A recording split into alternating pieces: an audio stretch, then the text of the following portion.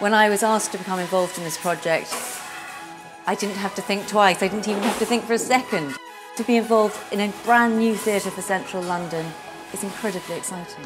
It's going to be beautiful. The auditorium will seat 312, got a 100-seat studio theatre, so you've got everything under one roof.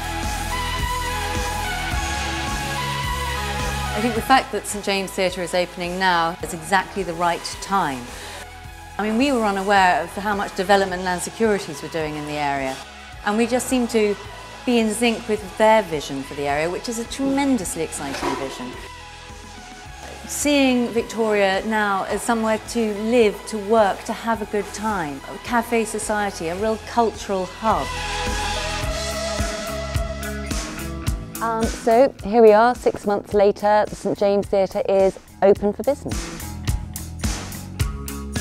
The first 2 months of the St James have been fantastic. What really has been exciting is seeing people, members of the public, coming in and making the St James Theatre their own. Having a drink, having a meal, seeing a show, a play, some jazz. It's just really come to life.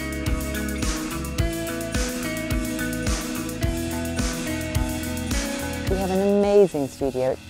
Thursdays we do comedy, Friday we do jazz, Saturday cabaret. The St James really offers something quite unique in terms of London theatre. It's the first newly built theatre complex in central London for 30 years. These things just don't happen very often.